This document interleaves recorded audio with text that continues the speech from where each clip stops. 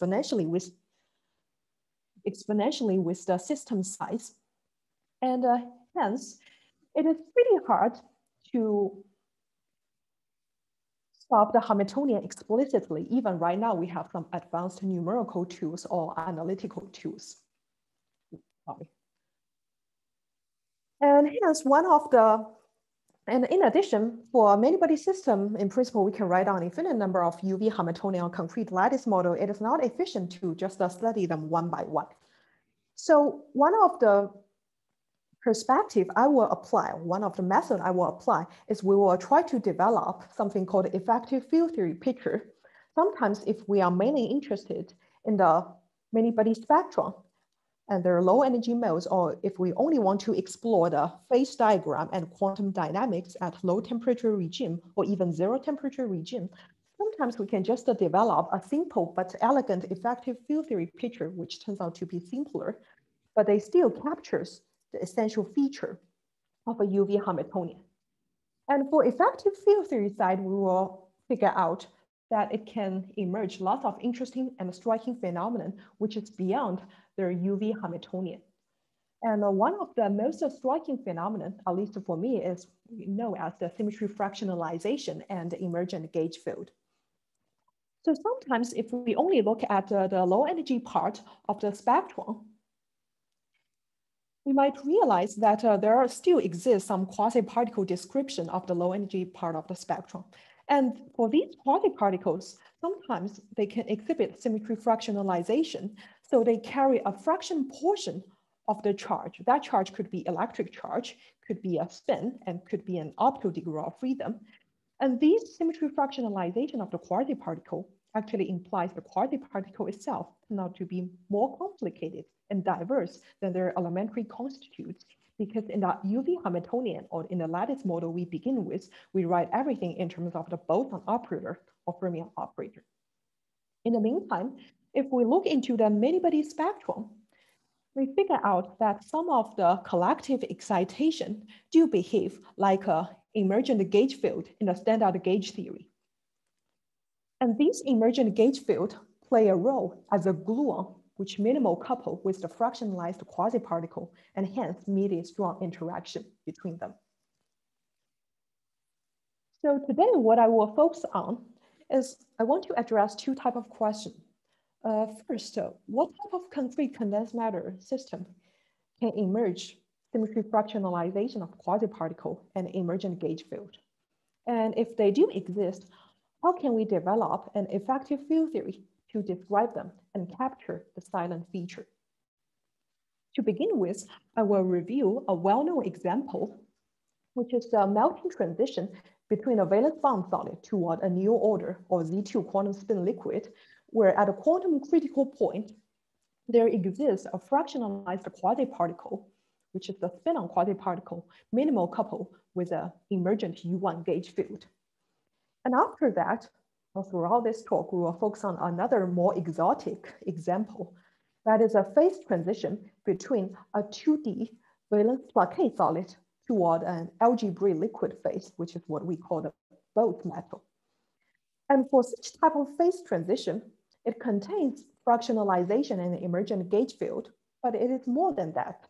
The fractionalized quasi-particle at a quantum critical point is a spin-on quasi-particle, but these spin-on contain constrained dynamics. So the quasi-particle itself cannot fluctuate in space freely, and they have constrained kinetic motion. These quasi-particles with constrained dynamics can give rise to lots of interesting phenomena and could be pretty useful if we want to build some quantum device. Because they have constrained dynamics, sometimes they can exhibit a glassy behavior with slow thermalization.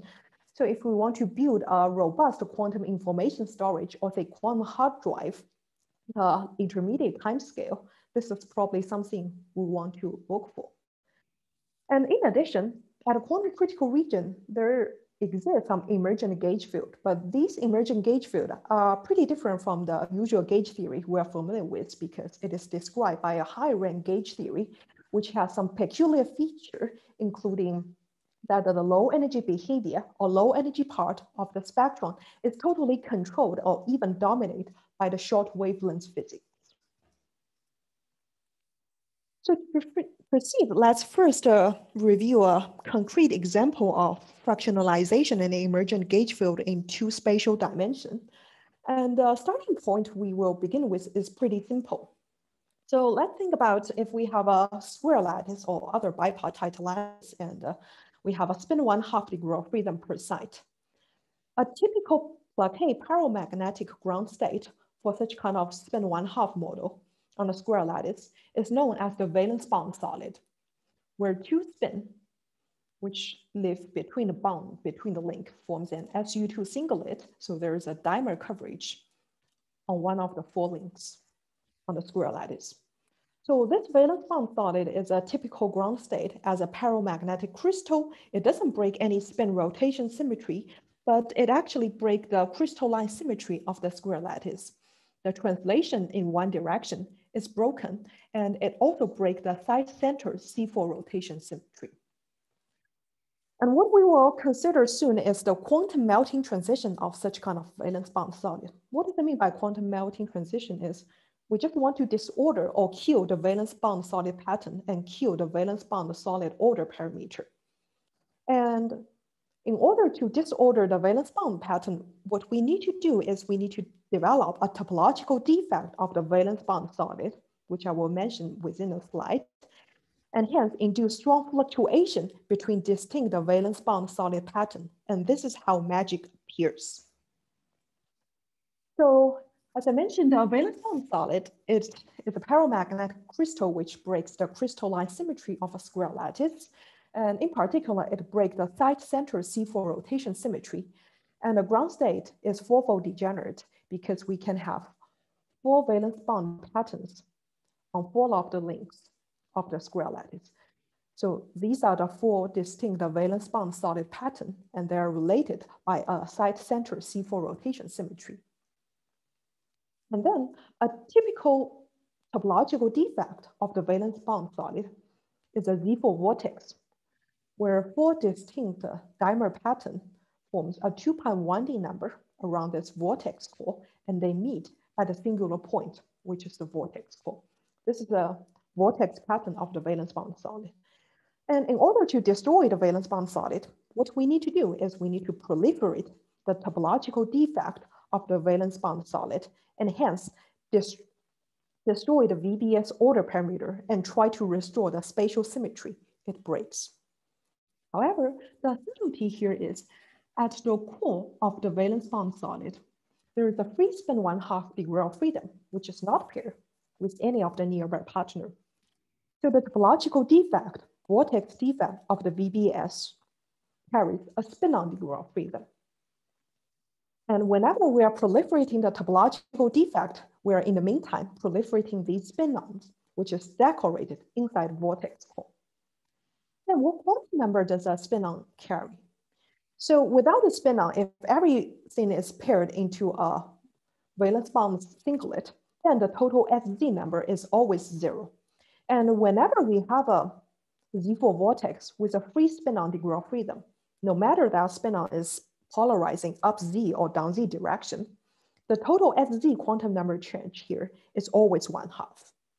So a spin-on carries a half SZ charge, which I will call magnon charge later. And this is already a concrete manifestation of fractionalization, because in usual spin system, even for spin 1/2 system, the elementary excitation, like magnon excitation, correspond to locally flip a spin from up to down or vice versa, would always change the SZ quantum number by an integer. However, the spin-on degree of freedom carries a half portion of the usual magnon charge. So spin-on is a concrete manifestation of symmetry fractionalization. And as I have emphasized, whenever there's fractionalization, it is always accompanied by an emergent gauge field.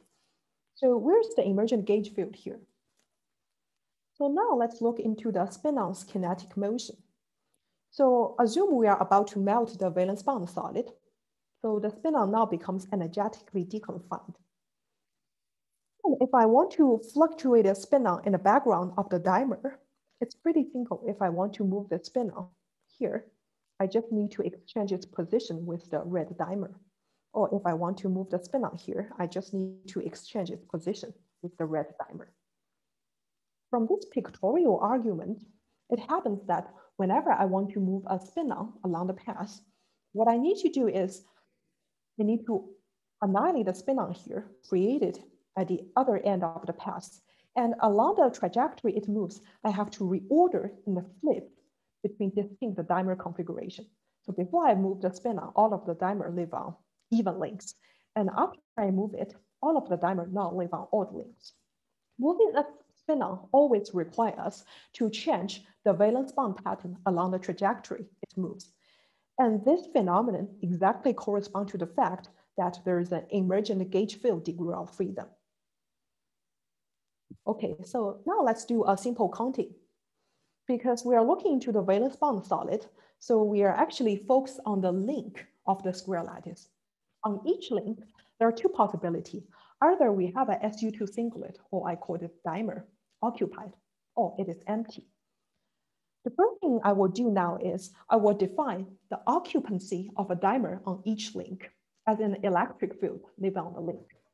If there is no dimer occupied, then the electric field strength is 0. If there is a dimer living there, then the strength of the electric field is either 1 or -1, depending on the sublattice factor of the square lattice. So this is just a simple mapping. I define the dimer coverage in terms of something like an electric field. And remember, we're dealing with a spin 1/2 system. So for each side, if one of the 4 links adjacent to each side is occupied by a dimer, then the spin is paired. And at this side, there is no spin-on quantum number. Otherwise, if all of the 4 links turn out to be empty near each side, then I will have an unpaired spin-on, and hence the quantum number living here, spin-on quantum number, would be 1.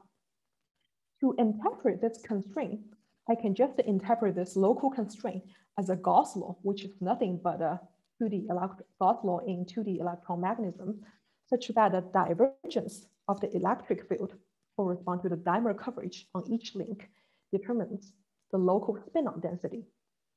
This Gauss law is just a reinterpretation of this constraint, such that no dimer adjacent to each side corresponds to the fact that we have a spin-on there.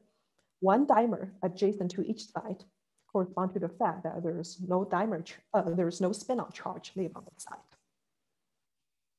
And for the usual electromagnetism, once we have an electric field, its conjugate partner is something we call the gauge connection or gauge potential operator. And the role of this gauge connection operator is it is the operator which either creates or annihilates a dimer on each link. So if I act such kind of gauge potential operator along this path, what it does is it will annihilate the red dimer on even links and create these blue dimers on odd links. So this gauge potential operator plays a role as flipping between distinct dimer configuration. Back to our previous pictorial argument, whenever I move a spin-on along this path, I have to reorder the dimer coverage configuration along the trajectory it moves. And in this quantum field theory mapping, that corresponds to the fact that the spin-on current operator must be minimal coupled with this emergent gauge field. And this minimal coupling actually means whenever you move the spin-on along the path, we have to change the dimer configuration. Otherwise, there's no way for the spin-on to move. So at a quantum critical point, the elementary excitation is a spin-on excitation, which contains fractionalization because it only carries a half portion of the magnon charge.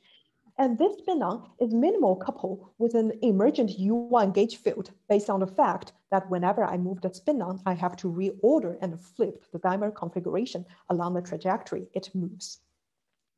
And such kind of spin-on minimal coupled with the emergent gauge field in 2 spatial dimensions does not render a deconfined phase, but it actually generates question? I'm sorry, I missed the beginning, so I don't know whether it's okay to ask questions in the middle or not. Sure, please go ahead. Yeah, okay, thanks. So can you clarify in the previous slide, you have the definition of the electric field as this -1. Can you just clarify what this IR and DI of R is? Notation. What? In the definition of the electric field, right? Mm-hmm. What is the index IR and what is this D of I?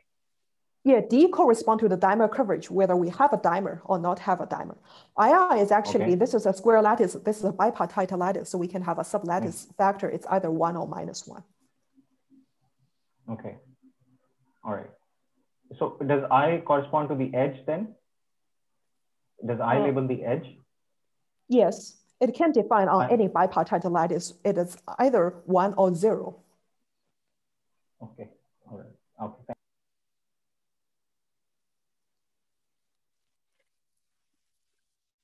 And this spin-on minimal coupled with the emergent gauge field describe an exotic deconfined quantum critical point, which was proposed by the Boston group probably 2 decades ago, which described the melting transition of a valence bond solid toward a new order, or sometimes a Z2 spin liquid.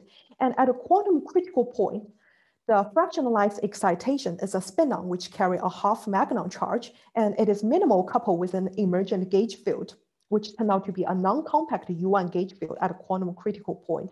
So the deconfined quantum critical point is actually described by the non-compact CP1 theory. So from this example, we have manifest that the symmetry fractionalization and emergent gauge field can appear in some concrete condensed matter system, like a concrete spin model. The second question we want to answer is, can we go beyond that? Can we have some exotic quantum critical point, or sometimes maybe critical phase, which contains symmetry fractionalization and some exotic emergent gauge field, but it is beyond our previous knowledge? So the second example we will focus on is pretty similar to the first example. So we still begin with a 2D square lattice with a spin 1/2%. And for such kind of spin 1/2 model on a square lattice, there are 2 typical paramagnetic patterns. One is the valence bond solid, which we just discussed. And the second is a valence plaquette solid, where 4 spins live on the 4 corners of each square, entangled in a way where 4 spins are actually maximal entangled. And such kind of entangled patterns still preserve part of the spin rotation symmetry, at least the easy plane SZ rotation symmetry and time reversal symmetry is not broken. But again, this valence plaquette solid with 4 spins entangled on the 4 corners of a square still breaks the crystalline symmetry of the square lattice. In particular, the translation symmetry in both directions are broken, and the side center C4 rotation symmetry is also broken. And what we will do is we want to consider a quantum melting transition of this valence plaquette solid. And what I mean by quantum melting transition is I just want to destroy the valence plaquette solid order and try to restore the spatial symmetry it breaks. And what we will manifest in just a few minutes is, for such kind of melting transition of the valence plaquette solid, at a quantum critical region, they do have fractionalization, and fractionalized quasiparticle is still a spin-on quasiparticle, but this spin-on has constrained dynamics, such that a single spin-on cannot fluctuate in the background of a valence plaquette solid. In the meantime, it also contains emergent gauge field, which minimal coupled with the spin-on degree of freedom. But such kind of emergent gauge field is different from the usual U1 gauge theory we just encountered, and it turned out to be a new type of gauge field where we will call it a higher rank gauge theory. So again, let's first focus on the valence plaquette solid pattern. For the valence plaquette solid, the ground state is also fourfold degenerate because it breaks translation symmetry in both directions. So the unit cell is enlarged in both Tx and Ty direction. And we can have plaquette coverage on one of the 4 sublattices in the enlarged unit cell. These are the 4 distinct plaquette patterns, and they're actually related by a side center C4 rotation symmetry. In order to melt the valence plaquette solid, what we need to do is we need to develop the topological defect of the valence plaquette solid.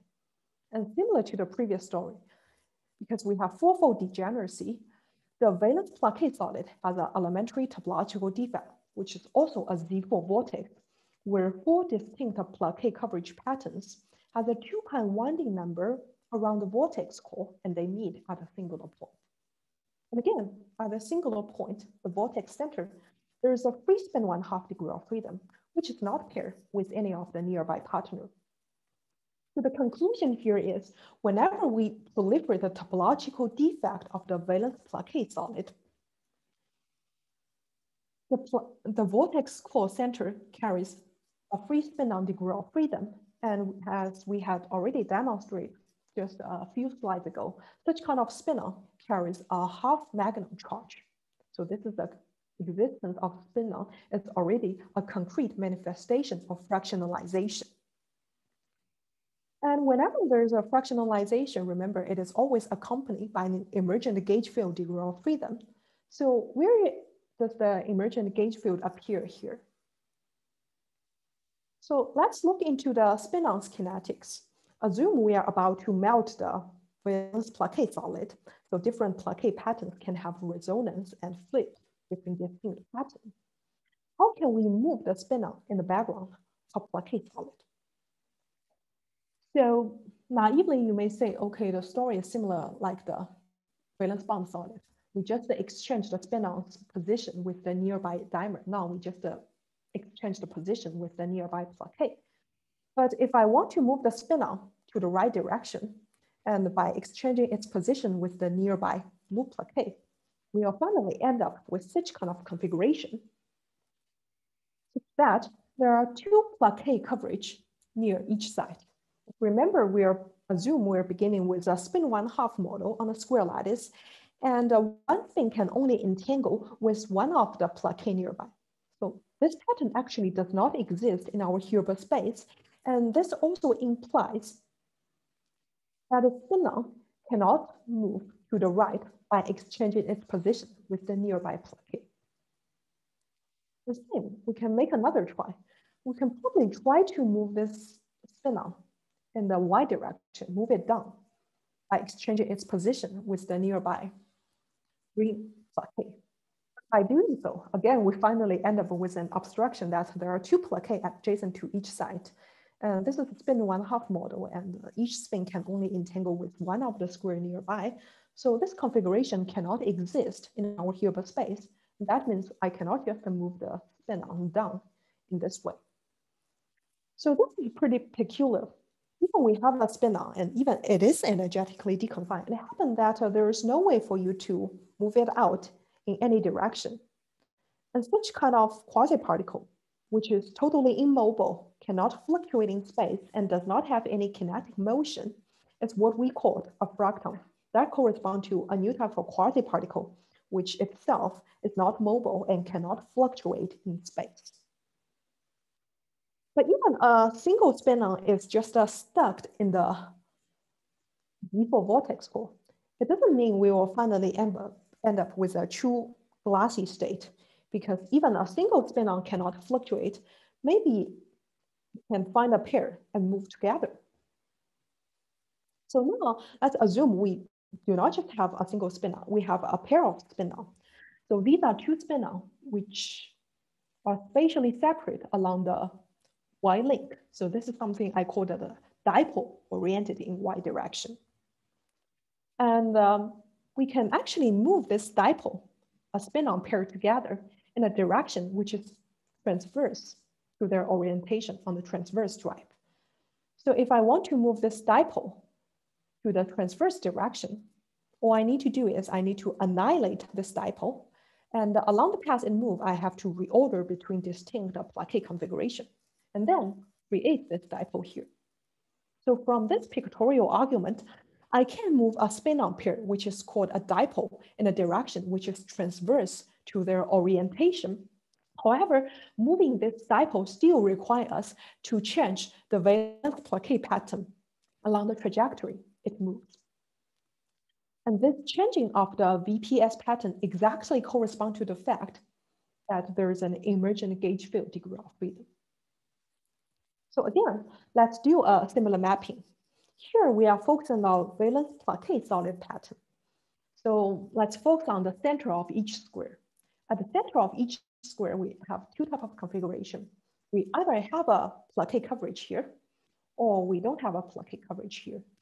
And now what I will do is I will define the plaqué coverage on each square in terms of a higher ranking electric field, which I call EXY. This is a single component electric field. If this square is empty with no valence plaqué coverage, then the strength of EXY is 0. If there's a plaqué living here, then the strength would either be 1 or -1, depending on the sublattice factor of the square lattice. So this is just a redefine of the plaqué coverage.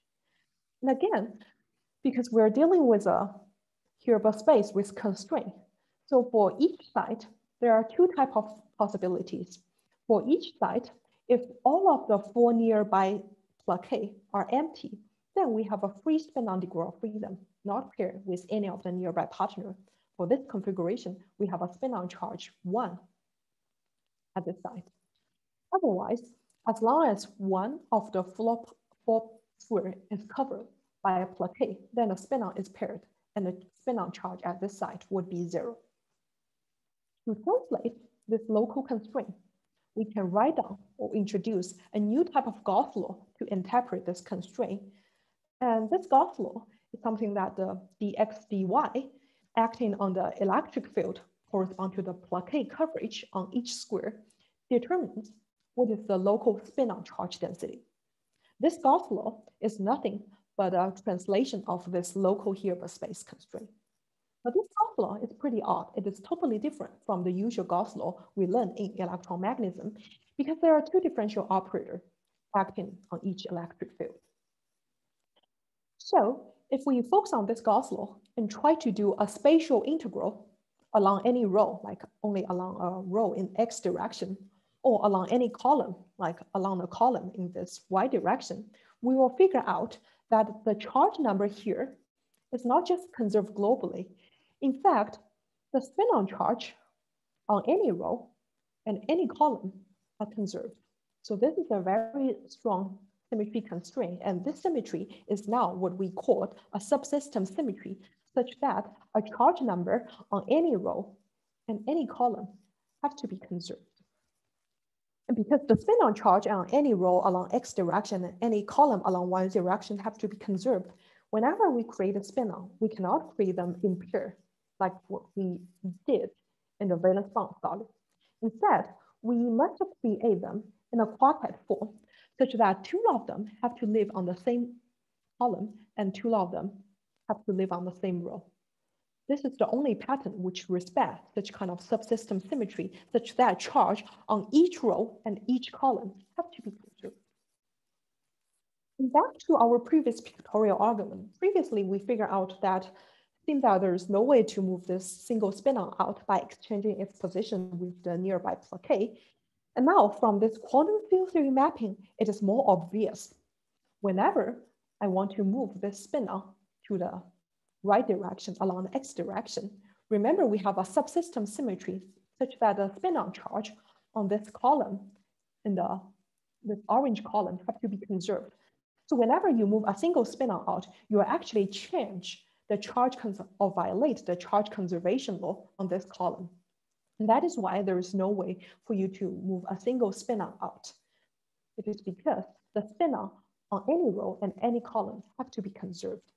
Instead, the leading order kinetic motion came from the fact that a pair of spin-on, which we call the dipole, can fluctuate on the transverse stripe, which is perpendicular to the dipole's orientation. And this is actually the only way for us to move the charge degree of freedom without violating the subsystem symmetry that the charge on any row and any column have to be conserved. Okay, so now we have mapped everything in terms of a new type of Gauss law, which implies the charge, spin-on charge on rows and columns have to be conserved. And because we try to map it into a electromagnetic theory, whenever we have an electric field, which now correspond to the fact that there is either a plaqué coverage or no plaqué coverage, the electric field always have a conjugate partner, which is what we call gauge potential or gauge connection term AXY. And the role of this gauge potential term is it will either create or annihilate a plaqué on each square. So if I act such kind of gauge potential term along the path on any stripe, on any row or any column, what it will do is it would flip between distinct plaqué configuration. Before we have all of the plaqué live on all the lattice, and after I act such kind of gauge potential operator on this stripe, all of the plaqué now live on even lattice. So this gauge potential term corresponds to the fact that we can flip between distinct valence plaqué configuration. Now, back to our previous pictorial argument, the leading order kinetic motion of the spin-on came from a spin-on pair, which forms something like a dipole oriented in question. Yeah, I'm sorry, but it's not, I mean, maybe something very basic that I don't know, but it's not obvious to me why, how does the action of this holonomy operator create these valence band excitations? This is not like something that is obvious to me. So. What do you mean by valence band? For example, when you were talking about the valence band solid, right? You introduced this operator, right? So this is a holonomy of a connection, and and here this is also another holonomy of this higher gauge connection, and the action of this holonomy operator, you are saying it creates the valence band. No, it creates a plaqué or annihilate a plaqué, but there's no valence create band. or annihilate, right? So that action, I don't understand. It's not clear to me. How does this operator create or annihilate a plaquette? Or in the other case, how does it create or annihilate a valence band, a valence bond? There's no valence bond. There's only plaqué. No. I'm talking about in the previous case when you were talking about the valence bond solid. So what the gauge connection operator do here is, when I acted along this row, it actually annihilates the blue plaqué on one of the sublattice and create the purple plaqué on the other sublattice. However, there is a qualitative difference. In our previous valence bond solid, actually that U1 gauge theory renders a local gauge flux operator, and that means we can change the dimer pattern locally without changing the other pattern. So what we can do is we can resonate between two horizontal dimers into two vertical dimers and vice versa, because we have a local flux operator, and that does the job. It only changes the dimer pattern on a square. But here, for this gauge potential, because of its special gauge transformation, which is merely generated by the Gauss law, we will figure out that because here we only have one gauge connection operator for the spatial dimension, it doesn't render any local magnetic flux operator. What the only gauge invariant operator without matter field is a global flux operator, which is written here, where it's a global flux defined on any row and any columns. And this also means that if there's no charge degree of freedom or no defect like carrying a spin-on, there's no way to locally change the plaqué pattern without changing the global pattern. And what it will do is, if we want to change the plaqué pattern, we must shift each row by one sublattice or shift each column by one sublattice. This is why it is qualitatively different from the previous theory. And it also corresponds to the fact that for such kind of high rank gauge field in two spatial dimensions, which we only have a electric field EXY, there's actually no magnetic flux operator, so there's no gauge fluctuation. Okay, thank you. And yes, because this gauge potential operator corresponds to the fact that we are creating and annihilating the plaqué along the trajectory it moves. In our previous argument, figure out that the leading order kinetic motion corresponds to the fact that a dipole degree of freedom can fluctuate on the transverse stripe. And such kind of fluctuation is always accompanied by the fact that we have to reorder and flip the plaqué pattern along the transverse stripe it moves. And in this field theory mapping, This corresponds to the fact that the dipole current operator have to be minimal coupled with such kind of high rank gauge field. The minimal coupling implies whenever we move a dipole in its transverse direction, it is essential to reorder and flip between distinct plaquet configurations. And that is the only way for us to move such kind of dipole degree of freedom. Okay, so now it's pretty clear. If we are about to melt such kind of valence plaquet solid, then we proliferate and develop these topological defect, Z4 vortex defect, which carries a spin-on degree of freedom. But a single spin-on cannot fluctuate in the background of a valence plaquet solid. Instead, the leading order kinetic motion corresponds to the fact that we can have a spin-on pair, which is I call the dipole oriented in some direction, can only fluctuate on the quasi-1D stripe, which is perpendicular to their orientation. And such dipole fluctuation is always accompanied by the flipping between distinct plaquet configuration along the path it moves. So in the field theory language, that corresponds to the fact that the dipole current is minimal coupled with this higher rank gauge field. So now we can probably try to write down a Gaussian theory or minimal theory to describe what would happen for the valence plaquet solid melting, or what happened we are proximate to the melting phase transition point. So whenever we are developing such kind of Z4 topological defect, we are creating excessive number of spin-ons. However, a single spin-on cannot fluctuate in space. Instead, the leading order kinetic motion came from a spin-on pair. And this spin-on pair, I call it dipole, is still a quasi-1D particle because they can only fluctuate on the transverse stripe, 1D stripe, which is perpendicular to their orientation. So if we want to write down a CP1 theory for such kind of spin-on, we will figure out that there is no dx or dy theta term for the spin-on, merely because a single spin-on cannot fluctuate along the x bond and they cannot fluctuate along the y bond as well. The leading order kinetic motion came from two spin-on, which can fluctuate in the perpendicular stripe. And in the field theory language, it corresponds to the fact that we have two differential operators, dx, dy, acting on the phase field theta. And in the lattice model, it actually corresponds to something akin to a ring exchange term where we create a dipole and try to move them in the transverse direction. So at a quantum critical point, we have lots of these spin-ons, and a single spin-on can never fluctuate. And the kinetic motion or the strong spatial fluctuation came from a spin-on pair, which can merely fluctuate on the 1D stripe. Usually, if we have a large number of bosons, which are gapless or proximate to gapless, we can expect these bosons can eventually condense. However, the subtlety here is a single spin-on does not have any kinetic motion. They cannot fluctuate in space. So a single spin-on won't condense. And a pair of spin-on as a dipole can at least fluctuate on the 1D transverse stripe. So a dipole could condense.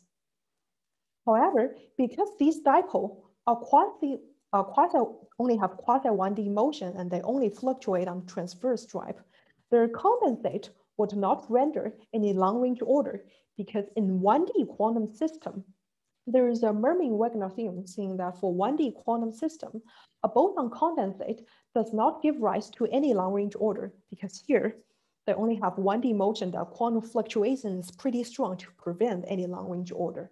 Instead, the dipole's condensate will give rise to a quasi-long-range order with no symmetry breaking.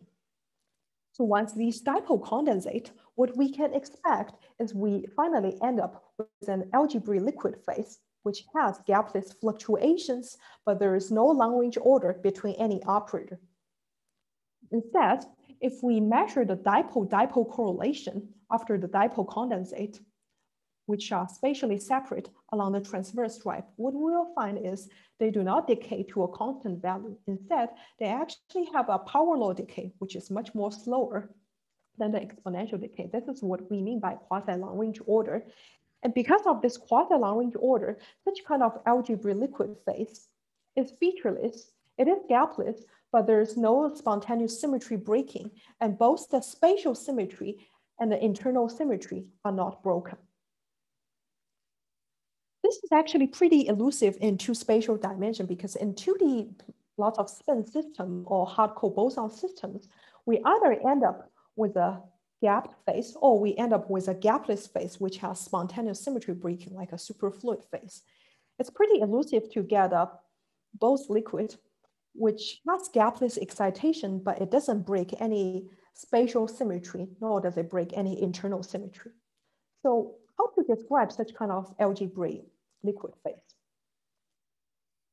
Well, actually, this liquid phase corresponds to an elusive 2D Bose metal, which is proposed by the Santa Barbara and Boston group probably 15 years ago. So for such kind of algebraic liquid phase after dipole condensate, if we measure the static structure factor, we'll see that such kind of structure factor contains a Bose type of the Fermi surface. So if we look into the low energy part of the many-body spectrum, we will find there are some extensive number of exact zero modes live on the Kx and Ky axis. All of these modes are gapless and doesn't cost energy.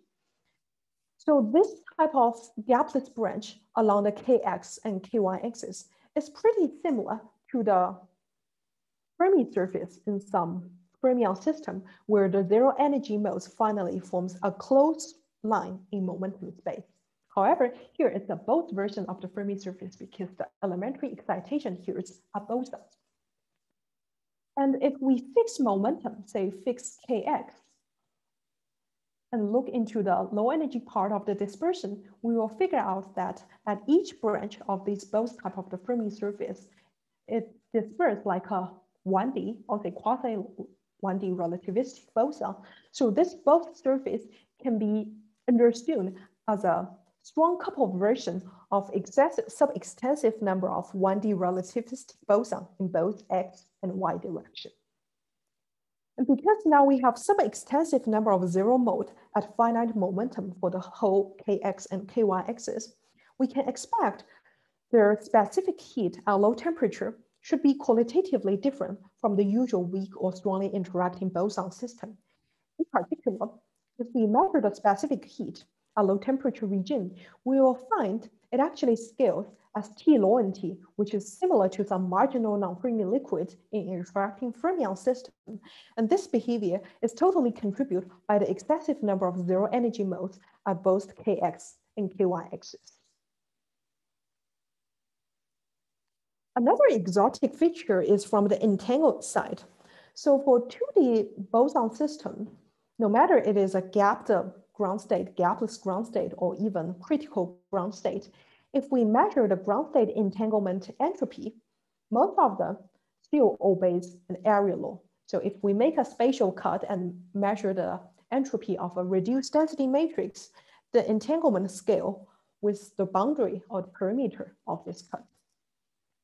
This is even true for most critical system in two spatial dimensions, and that actually implies that for most ground states, the qubits or the entanglement patterns are mainly concentrated near the cut.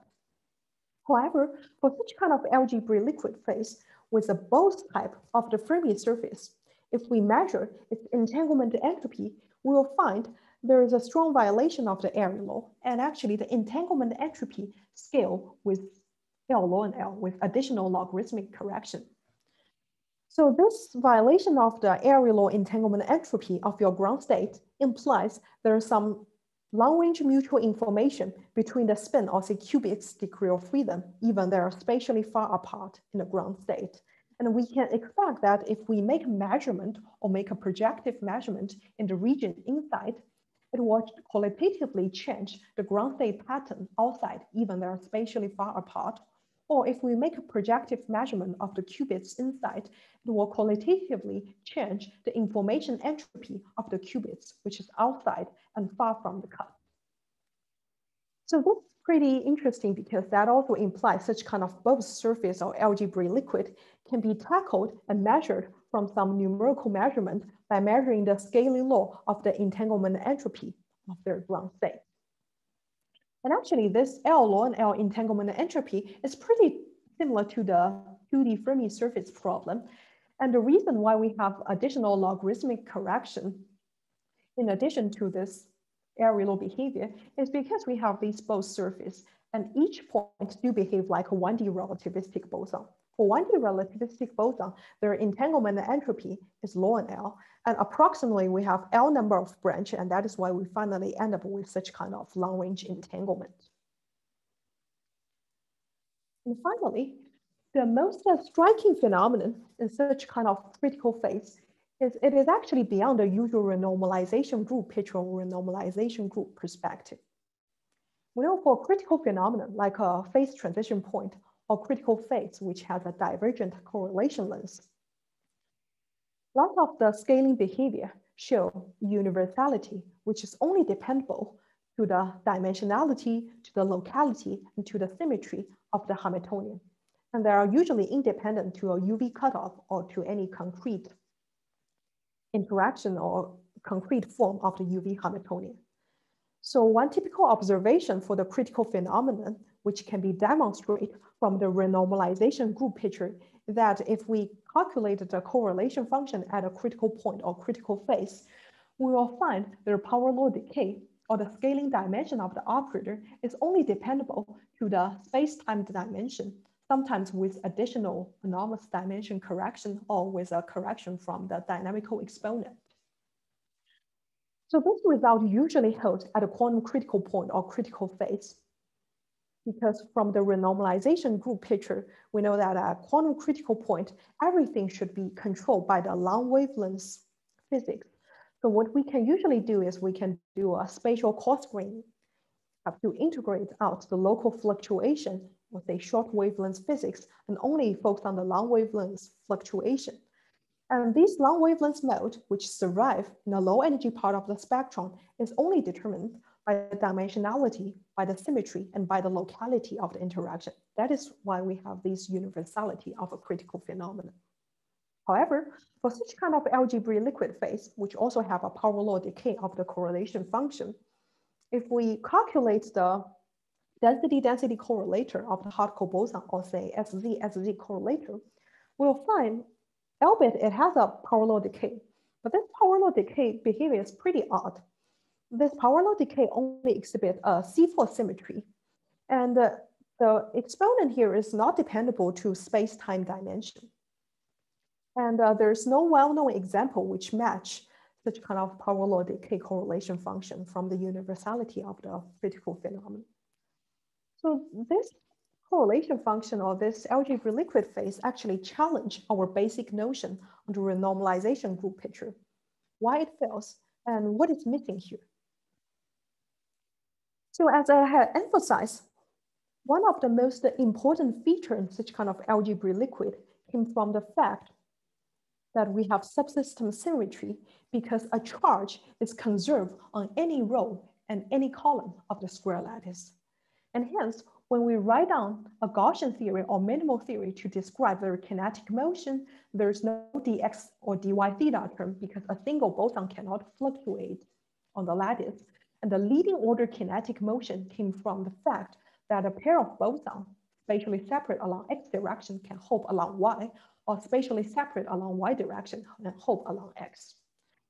Because this theory contains a subsystem symmetry, this implies that there are sub-extensive number of local fluctuations which correspond to some rough pattern of the theta field, but they don't cause any energy. So a typical pattern we can plot here is if we plot a theta field in both x and y direction, we can have a very rough configuration like this. For this configuration, it is strongly fluctuate along x direction, but very smooth along the y direction. This pattern have a strong local fluctuation and correspond to short wavelength physics. But in our theory, this pattern does not carry energy at all. Actually, as we learned from the previous Bose surface, there are excessive number of zero energy points on the kx and ky axis. So there do exist a large number of finite momentum or large momentum mode, which does not contain any energy or actually contain a very small energy. And if we do Fourier transform for these modes from the Bose surface, what we'll figure out is these modes correspond to the fact that there are strong and rough configuration in one direction, but these modes still survive in the low energy part of the spectrum. So in this theory, the most peculiar feature is that there exists extensive number of rough field configuration with strong fluctuation, and they correspond to short wavelength physics, but these short wavelength modes still survive at your low energy part of the spectrum, and we should consider them when we build a low energy effective field theory. And this peculiar feature, where the short wavelength physics or short wavelength physics fluctuation still survive in the low energy part of the spectrum, is what we know as the UV and IR mixing. So that is why the usual renormalization group picture does not apply, because for renormalization group, we usually do some coarse grain and assume that the short wavelength physics is not important, or at least they do not create any singularity. So we can somehow integrate them out and only focus on the long wavelength fluctuation, because that is the only mode which contribute to the low energy part of the spectrum.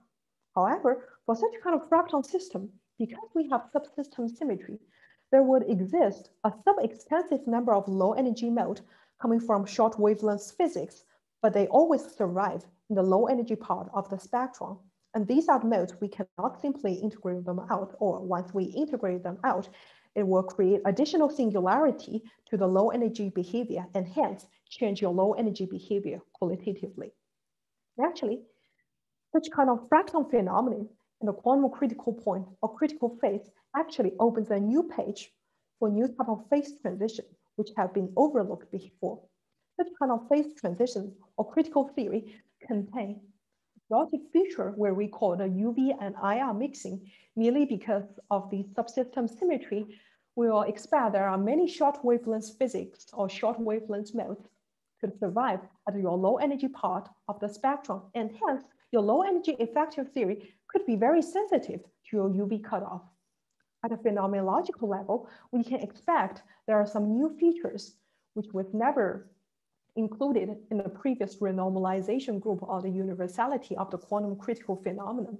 For example, if we look into the critical exponent or the scaling dimension of an operator at a critical point or critical phase, we'll find that the critical exponent is now independent of the space-time. And sometimes the critical exponent could have emergent fractal dimension.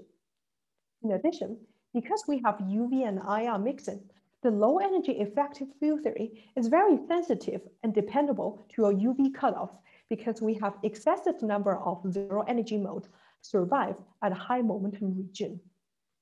And all of these phenomena usually appears in fracton phases, because for fracton, the quasi-particle have restrict motions due to subsystem symmetry. And because of these exotic symmetry, there exists a sub-extensive number or large number of zero energy modes, which come from the short wavelength physics. And finally, the short wavelength physics actually dominate the quantum critical point in the low energy behavior. Can I ask a quick question here? Mm-hmm.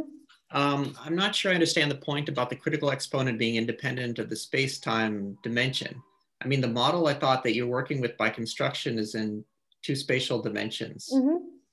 So, I mean, how do you reach that conclusion? I mean, do you construct an equivalent three-dimensional model and show that that correlation function is the same? No. So for most charge boson model at a quantum critical point for the energy density correlation, without the additional anomalous dimension, or if you don't have any exotic dynamical exponent, it only depends on the space-time. But here actually, first, it doesn't depend on the space-time. And second, it actually has a peculiar feature which only have dipole symmetry. And in 3 dimension, actually, we haven't figured out a concrete example, which means you have both theory and the numerical evidence. But in other 2D models, we actually figure out a concrete example such that the exponent here or the scaling dimension of the operator actually has a fractal dimension, which I will actually introduce in just a moment. Okay, I guess let me just ask it maybe slightly differently. So the formula that you just showed, that correlation function for, you know, n hat with itself, I mean, my understanding is that that's specific to the model on the left. but I guess I'm not sure how you're concluding based on that one particular model that that correlation function is independent of the space-time dimension. I guess I don't understand how you reach that conclusion based on the model. You mean, are there any other models from different literature which shows the similar? Yeah, or some generalization to 3 dimensions. I mean, I assume that you need another spatial dimension in your model to see whether the correlation function is like independent of the spatial dimension. It is independent of the spatial dimension, but it is dependable to both the spatial dimension and the symmetry dimension of the subsystem symmetry. So here actually, the subsystem symmetry implies the charge is conserved on any row and any columns. So what we can foresee is actually the charge operator is now created by a membrane operator and the charge live on the rectangle of the membrane. And actually, this is exactly the area of the rectangle where the charge live at the corner of there. And the question is, do we have similar phenomena in other concrete example, or in 3 spatial dimensions, can we expect that there is something similar? For the first question is, are there other concrete model which exhibit a similar algebraic liquid phase or point and have the similar exponent? The answer is yes. And for 3 spatial dimension, can we expect some similar phenomenon? The answer is also yes. Actually, in a concrete model studied by Sun Ke Xu and Ma Su Fisher in 3 spatial dimension, where the charge, U1 charge, is conserved on any row, any column, and any height, what they can expect is the charge operator's correlation function is 1 over x squared times y squared times z squared, which is actually a natural generalization of the 3 spatial dimension compared to this model. Okay, great, thank you.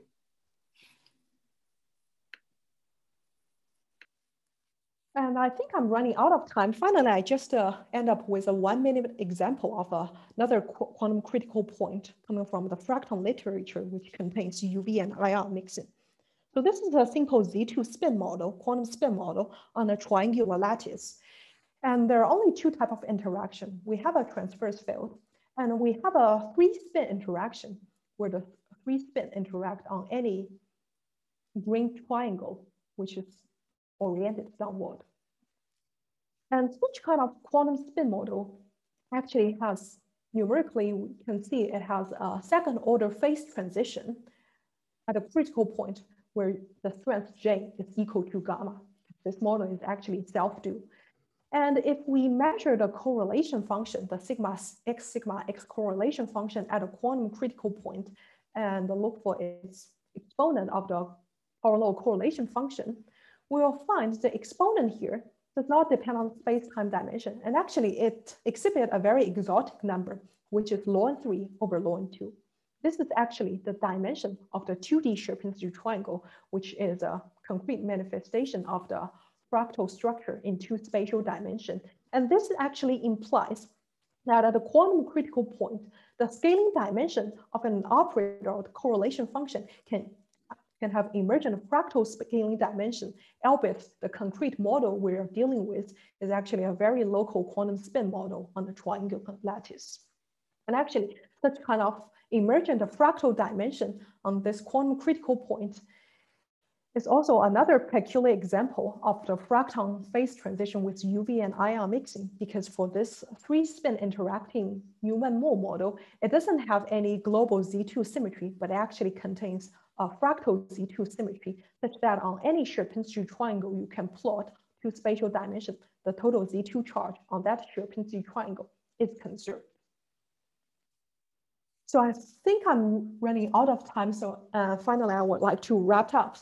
Today, actually, we're beginning with some concrete example where the system at a quantum critical region exhibit fractionalization and an emergent gauge field. The first example is the well-known example of the valence bond solid melting toward a new order, where at a quantum critical point, we have a quasi-particle, a spin-on quasi-particle, which only carry a half magnon charge, and a minimal couple with a non-compact U1 gauge field. And the second example, it also contains fractionalization and emergent gauge field, but it's actually more than that. The quasi-particle spin-on is a fracton, which does not have any mobility, and cannot fluctuate freely in a 2D lattice. Instead, the leading order kinetic motion came from a pair of spinor known as a dipole, which can barely fluctuate on a quasi-1D stripe. Because of this mobility constraint, the dipole condensate finally gave rise to an algebraic liquid phase, which has a power law correlation function, and there is no spontaneous symmetry breaking. And what we learn from this example is these fractal phenomenon is usually accompanied by the fact that a system contains subsystem symmetry, that the charge on any row, any column, or any subsystem is conserved, and hence the quasi-particle itself would have constrained motion.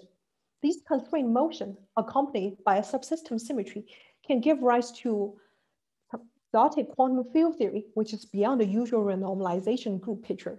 Because of subsystem symmetry, we will figure out that the low energy part of the spectrum is contributed and even dominated by the short wavelength physics. So the usual renormalization group picture or coarse grain picture does not apply because short wavelength physics becomes extremely important in this critical point or critical phases.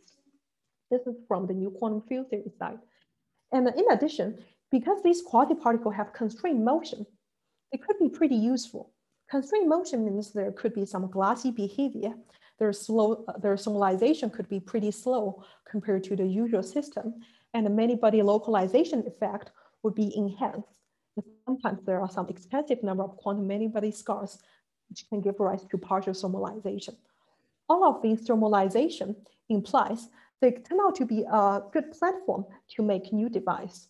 If we want to make some new robust quantum qubits for information storage or information process, we probably want something with glassy behavior, or at least a slow thermalization. In addition, from the quantum material side, we expect such kind of fractal phenomenon can bring about some new type of phases or critical point which was overlooked and not yet explored.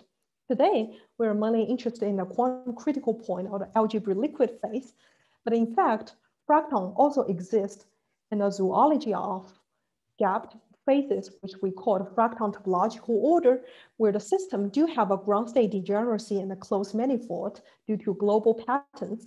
However, the ground state degeneracy is very sensitive to the system size. They could grow sub-extensively with system size and sensitive to the background geometry.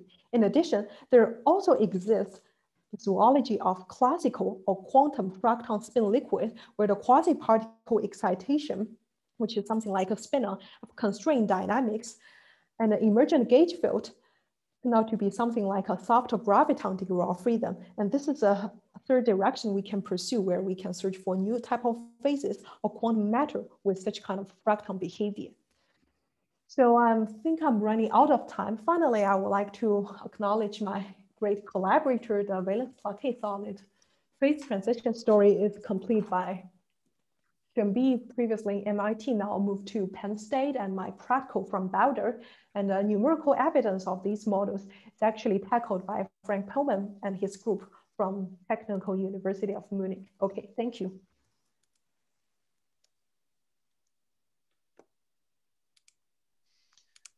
Thank you, Yizhi, for a wonderful talk. And now the session is open for questions. So feel free to interrupt, unmute yourself and ask any questions. Please be my guest. I have a question, if I may. Sure. So thank you for a very interesting talk. This is really fascinating, and it brings some familiar ideas from the past, like the Kostelis-Thales transition. But you explained very nicely how the phase with plaquette order, then the defect is not mobile and it is this fracton defect. My question is the following. How strongly does it rely on a particular geometry of such a broken symmetry phase as a starting point? For example, if you introduce some defects, some impurities or disorder, which could break this long-range order of plaquettes, and how robust will the rest of the physics be in terms of these low energy or zero modes that you find? So because in real life, we always have something that would break symmetries like that. So I was wondering, how robust is this physics of these And in particular, with respect to this local, you emphasize the local fluctuations. Then there is some short range physics is not sensitive to any long range order, but these some of the features do seem sensitive. So what's your feeling about that? Okay, so let me answer your first question.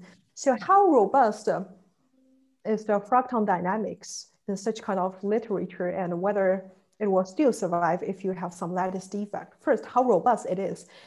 This is highly dependable on the fact that when we are melt such kind of valence plaquette solid, the low energy part of the Hilbert space is only made of plaquettes. However, this could change from model to model. So this depends on the UV Hamiltonian. Actually, in some quantum spin models where we just have J1, J2 Heisenberg model on a square lattice, there are some concrete examples which might not to be a weak first order transition between a plaquette solid to something like a new order or Z2 spin liquid. And the fact is that in the plaquette ordered phase, we only have plaquette. But once we are proximate to the quantum critical point, it is possible that we can break a plaquette into two horizontal or vertical dimers without creating additional energy cost. This could happen at quantum critical point. And once these dimer configurations appear in the Hilbert space, again, the spin-on becomes fully mobile and there are no longer fractons. So if we want to have this fracton dynamics persist, when you are proximate to the quantum critical point, we have to choose a Hamiltonian, which has an extremely strong ring exchange term or dominated by the ring exchange term, such that there's no way, or it is very energy costing to break the plaquette into two dimer. And second, if we have some disorder like a lattice defect, dislocation, disclination, what would happen? This is a good question. If you barely have a few, I don't think anything would happen, but if you have quite a large number of dislocation disclinations, then their mobility could change, because if we have a dislocation, that actually means two stripes at the dislocation center finally merge to one stripe. So previously, a dipole can only fluctuate on the horizontal stripe, but once you introduce additional dislocations, they can actually mediate by these dislocations, or once you go through these dislocations, a dipole can go up to the other stripe. And if you have a large number of these dislocations, or if you make them dynamical and even let them proliferate, then actually the dipole have full mobility. And the second question is, because you mentioned it is pretty similar to the KT transition. And the answer is yes, because for this model, although this is a quantum model, we can map them into a 3D classical U1 rotor model, which has subsystem symmetry. And what we will find is there the elementary defect of vortex, but not vortex of a boson. It's a vortex of a dipole, which is oriented in one direction, and the vortex live on the 2D plane, which is perpendicular to their direction. And the vortex of these dipole also have a logarithmic interaction. So they have a logarithmic energy cost, and their entropy is also logarithmic. And hence, there's a critical thermal temperature which proliferate these vortex and finally give rise to a liquid phase toward the disorder phase. But it is again different from the usual KT transition because of the UV ion mixing. And hence, such kind of KT transition, the KT point is highly dependable to a UV cutoff. Well, you know, what confuses me is that the KT transition is a perfect example of something that happens only in 2 dimensions. And it's very strongly dependent on the spatial dimension. You emphasize how you think that this is something that could exist in maybe in other dimensions. And now local, you know, a phenomena like the Kondo effect or local quantum impurity, quantum critical phenomena are something that's completely local and independent of dimension. And it will simplify in high dimensions. So, you know, one may wonder if something is really independent of spatial dimension, is there a high dimensional limit of similar models, which could be even simpler and maybe completely tractable analytically, for example, you know? Yeah, so for the usual system without subsystem or without fracton only depend on the dimensionality, because dimensionality determines what are the topological defect and the homotopy mapping of the topological defect and the symmetry usually determines what are the defect interaction. And here for fractal, for subsystem symmetry, it depends on the spatial dimensionality. Second, it also depend on the subsystem's dimensionality. So here, actually, the spatial dimension is 2 spatial dimensions, but the subsystem U1 symmetry is 1D, and that is why the phenomenon is pretty similar to the 1D physics of a quantum spin chain of a quantum hardcore boson, which can also have a quantum KT transition. And yes, if you want to extend to a higher dimension, can we have similar phenomena? The answer is yes. But whenever you jump into a higher dimension, you have to change your subsystem symmetry toward a higher dimension as well, because both the subsystem dimension, subsystem symmetry's dimension, and the dimensionality of the spatial determines what are the low energy modes and what controls the ion physics. Thank you. Any other talks? Sorry, any other questions?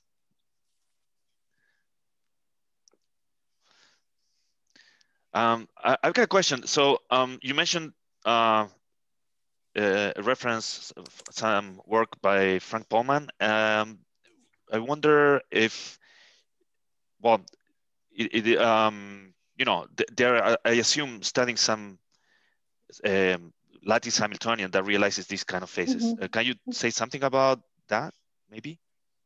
Yes.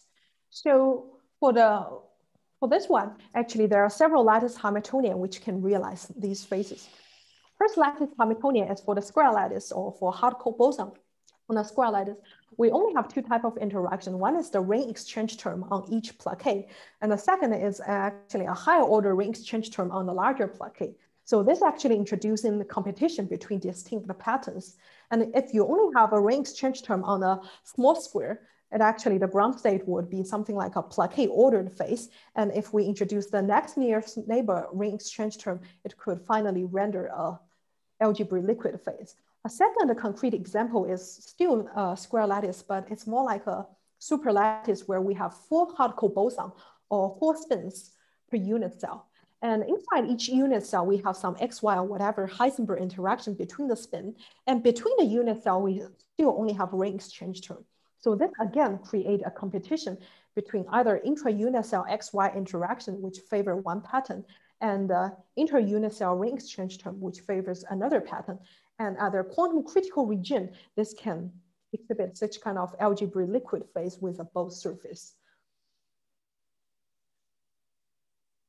Very interesting. I have to take a look at that. Any other questions from the audience?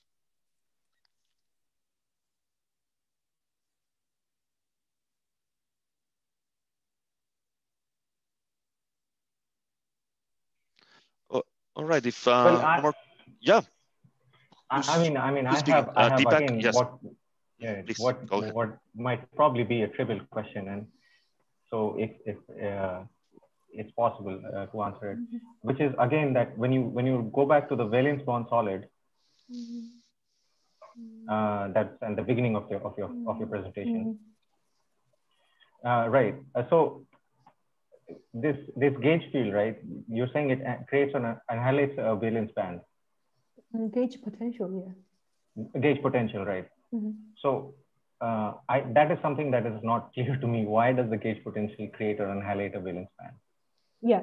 So first, why at each side it create an annihilated valence band? Because gauge potential term is the conjugate operator to the electric operator, just like X and P. And hence, the electric operator correspond to 0 or 1 correspond to whether you have a dimer here or not having a dimer here. And this e to the IA is something like a creation operator, which make empty to a dimer or make a dimer to empty. And the subtlety here is because we have this IR, a sublattice factor. So at this site, actually having a dimer is 1, and at the nearby link, having a dimer would be -1. So if we act here, it's actually creating this sublattice, annihilating the other sublattice, or for any closed loop, you are creating one sublattice, annihilating the next step, again, creating the next step. That is why you can make this configuration to the other blue configuration. Right, and so this operator doesn't act locally, right? I mean, it shifts the entire set of valence bands, all of them, right? So if you have this operator, which is more like a holonomy along this row, yes, it shifts everything on the row. However, this U1 gauge field in 2 spatial dimensions do have a local magnetic flux operator, which is just a curl of A. And this magnetic flux operator actually change the pattern locally. So for each square, If we have two horizontal dimer and I act this magnetic flux operator, which is the curl of A, it makes two horizontal to vertical, or to make two vertical to horizontal. Okay, all right, thanks, appreciate it.